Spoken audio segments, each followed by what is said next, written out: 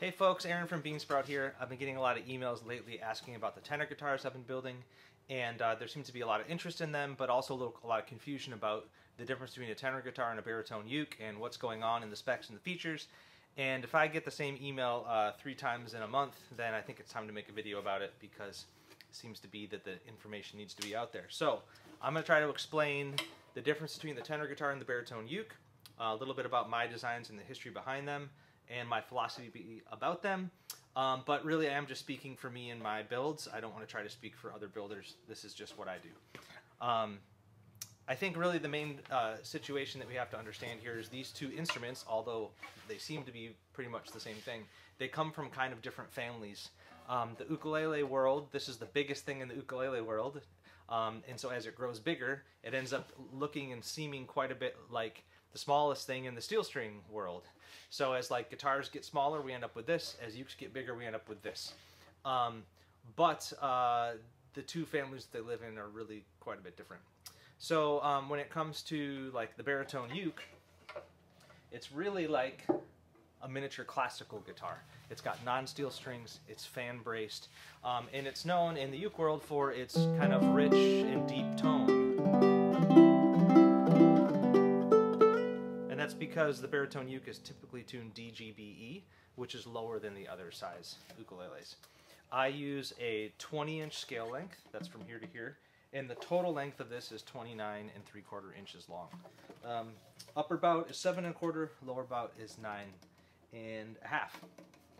And although my baritone ukes are plenty loud, they are known for that rich, deep, mellow voice. So if that's what you're after, I think the baritone uke is the way to go. I typically do a nut width of 1 3/8, but I will do 1 1/2 upon request. So yeah, baritone uke. This is my personal instrument. It's Porterford cedar and white oak.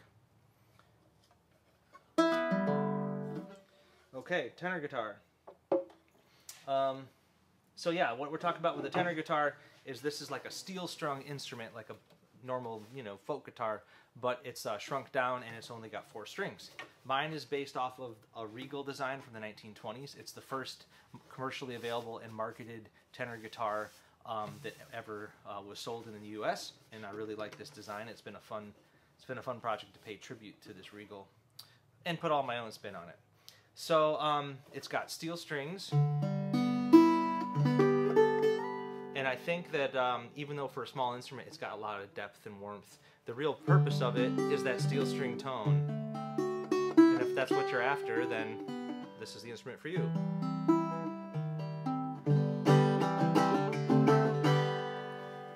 Now, another thing that makes tenor guitars interesting is that people who play lots of other instruments come to them, and they all bring their own tunings along. So although I tune this one just like my baritone uke, other folks tune it in fifths, other folks tune it an octave below mandolin, other folks do it a bunch of different ways. So I've been making these for many different kinds of musicians, and they all kind of have their own tunings. And I'm not here to fight about that, I'm just saying it's a very variable situation. This is a 21 1/2 scale length, and the total length is 32 inches. Upper bout is 7 1/2, lower bout is 10 1/2. And then the nut width, I do it a little narrower. I do 1 5/16, although we can go down or up from that a little bit if we want to. But with the steel strings, it just doesn't need to be as wide as the baritone uke, and also the taper is usually a little slimmer. When we put them next to each other, you can see, the tenor guitar is just a little bit bigger. Of course, other builders will have their own size and shapes. I'm not going to argue with them. This is spruce and mahogany. This is, like I said, Porterford cedar and oak. So it's a little bit apples to oranges. So let's just strum a little bit more on each of them without dropping anything.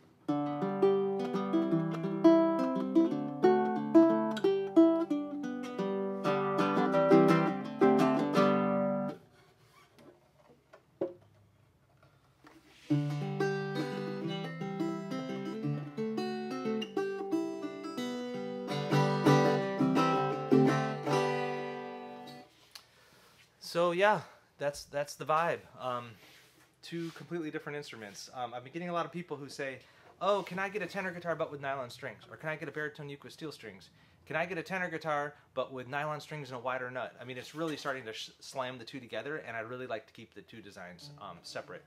This instrument is ladder braced, like 1920s folk and blues guitars. This instrument is fan braced, like a miniature classical guitar. It's kind of two different worlds. So,